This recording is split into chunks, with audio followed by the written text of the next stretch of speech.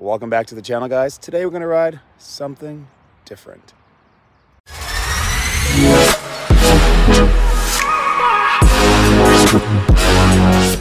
Do something a little different. We're gonna be riding a Husqvarna MC4 Mountain Cross e-bike. It's a beautiful day here in Plymouth, Massachusetts. I'm actually on call for work, so I can't go far. I really wanted to ride this thing at like Diamond Hill, something a little bit gnarlier, but I gotta stay close to home because if they call me, I gotta go fly the friendly skies. So we're just gonna have some fun today on the Husqvarna MC4 Mountain Cross e-bike. I'm gonna see how many miles I can get on this thing. This has got a huge battery in it, the Shimano EP8 motor, but we'll go over the spec as we climb. So let's go for a ride. Always gotta start my ride with a little jump trail.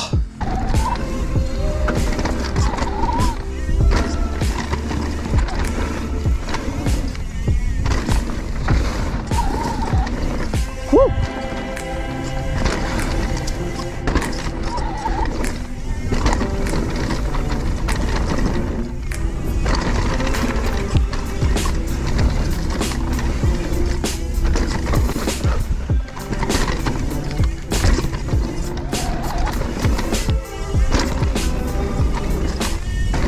Ooh, finally have the opportunity to ride a Husqvarna e-bike.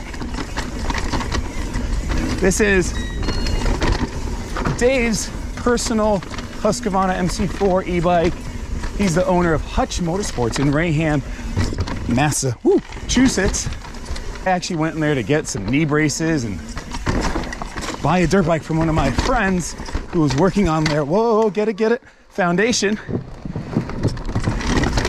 And I end up leaving with the e-bike too. Awesome. So thank you, Dave, for letting me borrow your personal e-bike, which is totally tricked out.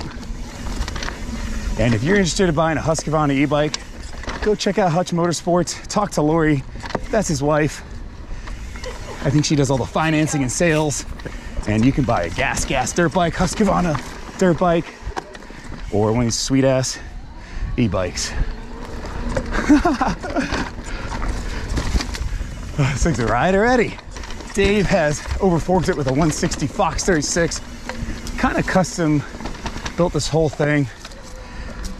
So he's changed out the fork to factory Fox 36, orange. He likes looking factory, I'm guessing. Looks sweet. Just got some Industry 9 carbon wheels with the Hydra hubs. And this bike is a mullet, so real nice to get around turns already in this initial little section of trail here at Pine Hills. But I'm on a size medium, and it's kind of like the sizing's the same as every other medium. Thinking like a 450 millimeter reach, 65.5 head tube angle, 77 degree seat tube angle, but it feels steeper than that.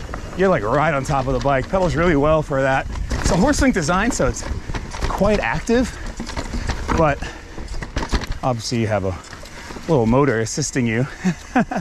So it doesn't really matter as much, but Shimano EP8 motor. I'll leave the specs here on the wattage and the volts and the torque. I'm not really familiar with e-bikes all that much, so I know it's EP8 motor and it's pretty quiet. I remember riding the older Shimano motors and they were loud. But this one is pretty quiet, not bad, and pretty torquey. I'm honestly just riding it in just trail mode too. It's just fun to ride right now. I'm having a good time just first 5 minutes of the ride. I mean, this thing seems like it's gonna have a big battery, so I don't know if I can outlast this battery. But I am on call today for work, so I gotta stay local like I said before, and they call me, I gotta go fly the friendly skies, so I gotta go home, put my uniform on, and bounce out of here. But I'm just gonna ride, see how far I can go on this Husky e-bike. It's fun.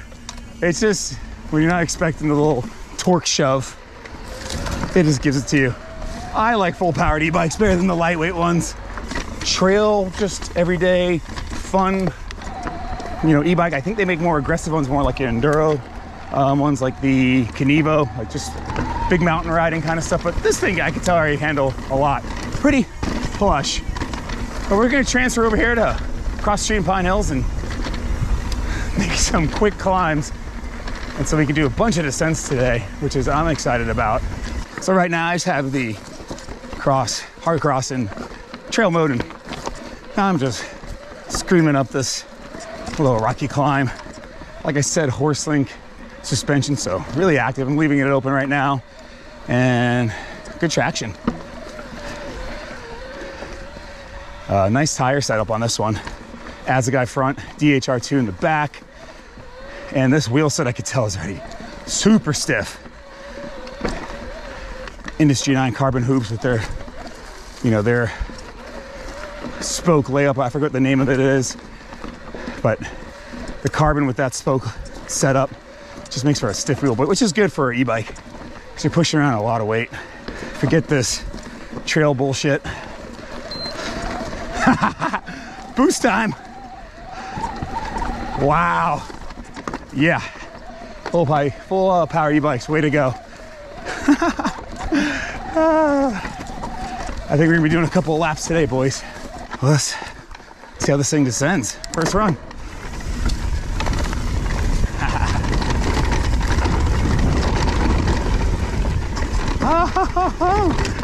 Oh yeah. God, this thing is stiff and stout. Woo! It's different jumping on an e-bike. It's so heavy, this one. This thing's got to weigh like 60 pounds, if not more. But it feels good. It's so planted.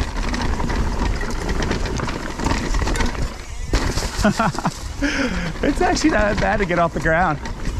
Oh God, foot came out off the pedal there. Didn't want to hit this little drop. Let's do that again. We'll huck the flat. Yeah. Little step down. Have y'all seen in my videos?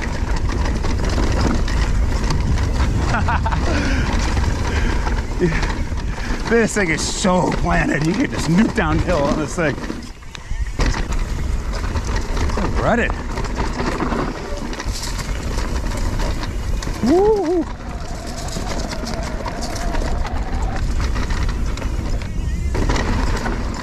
Whoa! That little jump, double, whatever it is, so smooth.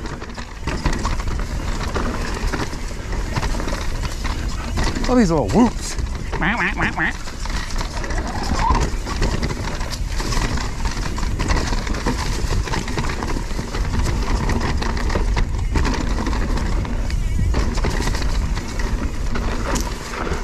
Oh, this wheel set's so stiff. All right, where is the send? Right here. Oh God. Ooh. Ooh. That always gets me every time. First ascent in the books. I can tell you right now, initial impressions, like, I see why a lot of moto guys kind of cross-train on these e-bikes. Because I've heard from some moto guys, like really good moto guys, it's not everyone, just a couple guys I know, don't like riding just regular mountain bikes. Not because of, you gotta pedal everything, because they like the training. It's a great cross trainer for racing, ride mountain bikes. But it's the weight. So even big enduro bikes feel too light to them, so they don't like jumping on them because they kind of feel unstable. And I can see what they're saying, because when I ride like a lightweight, a top fuel or a cross country bike, and you jump on those, you just feel like it's unstable until you're used to it, at least. This is a good introduction into mountain biking for them, because the weight, the stability, it still feels like a little like a dirt bike almost. I mean, obviously it's not 200 pounds or plus, like my gas 125 or my, God, I got too many dirt bikes, Honda CRF. But, it's a good hybrid. At the top, yeah, I think we're just gonna rip down that Firo descent that I just climbed up. Let's go. Oh yeah.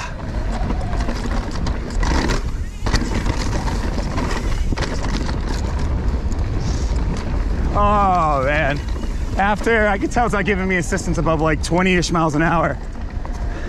I'm pedaling right now and not giving me any juice, because it's the category of e-bike it is. But let's go into party mode. There's that water bar. Yeah.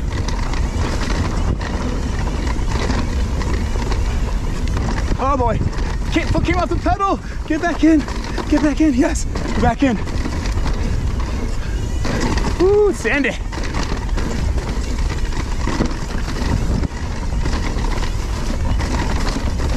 Flying. All that weight and momentum just screaming downhill. Super stable.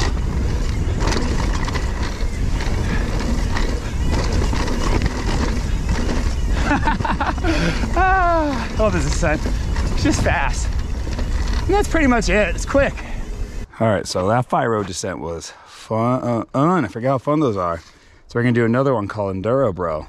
Starts off nice and steep, then kind of mellows out, but you can, if you pedal hard, you can keep some good speed. So I'm gonna try out this Insta360 camera.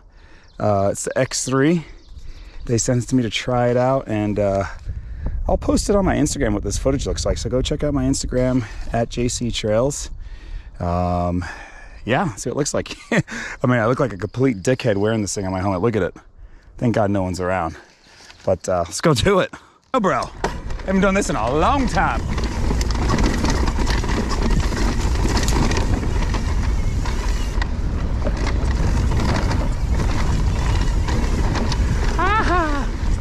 Ah, bad line.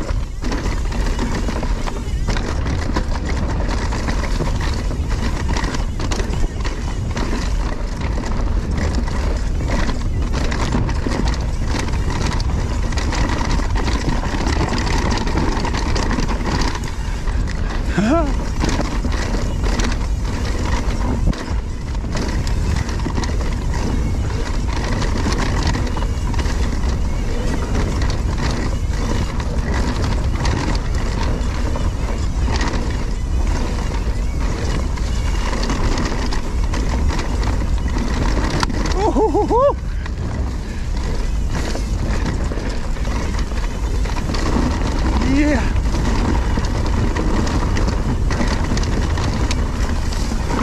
Yo, flying.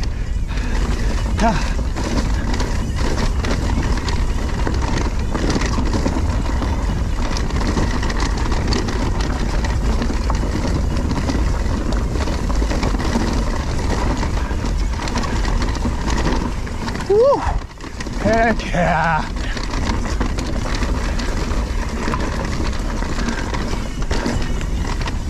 Oh, sorry, Dave.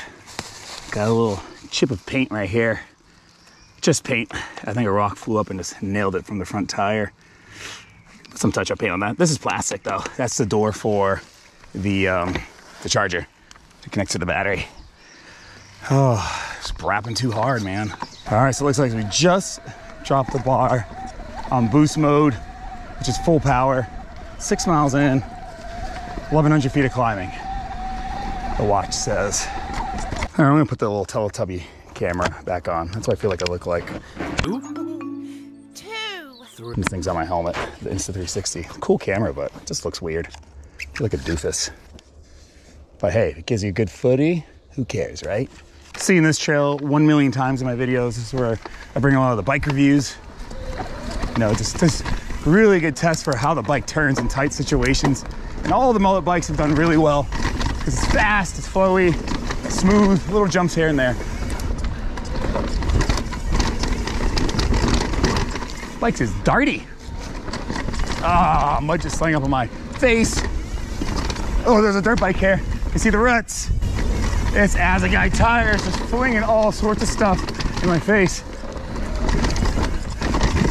Rap.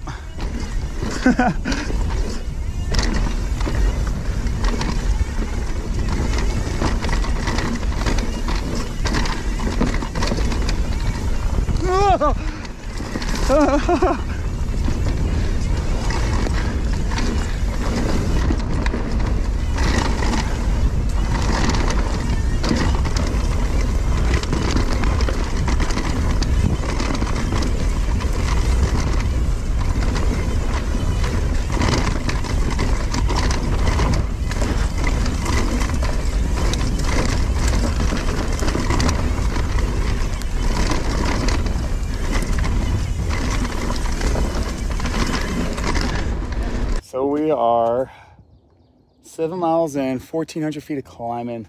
I've only used 1 bar on the battery indicator, and we're in full boost mode. This thing is pretty sick looking.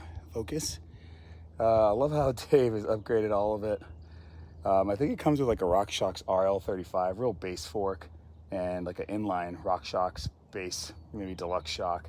But Fox suspension, all factory. I put my reverb on there because he's waiting on a piece for his dropper, and he already upgraded the brakes. XTR 4-pot brakes. He just hasn't installed the back one yet, and the Industry 9 wheels. These things are stiff, but really good for an e-bike. I like it. This EP8 motor, though, nice power delivery. I think it's pretty smooth. Not jerky on the pedals like some of the older e-bikes I've ridden. But look at this day. Let me turn the camera around. Yeah, so there's the MC4 Mountain Cross bike, or I guess it's Mountain Cross 4. And if you look carefully, there's Plymouth Bay. Right there. Pilgrims landed like right there on that sandbar maybe. I don't think it comes on the camera, but on the horizon, I can see Boston. I don't think it picks it up. Oh, you can. See it? There's Boston, the little buildings right there. I love spring. I just don't like the ticks. Just found one on me. All right, so here from the top, someone carved in a cool little loam/rut track.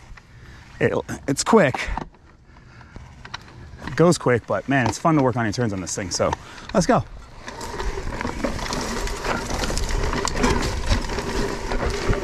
Oh yeah.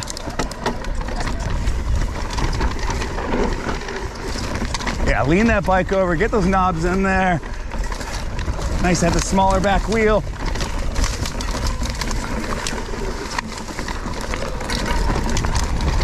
Pop the rut, crosses over another trail. Woo! Definitely carry more weight around. You can feel it when you got to brake and then turn. Got to plan ahead a little bit more. I want to ride the inside rut. Rap. Rap. Actually, I'm riding the gas 2-stroke, so it's only like wing, wing, wing, wing, wing.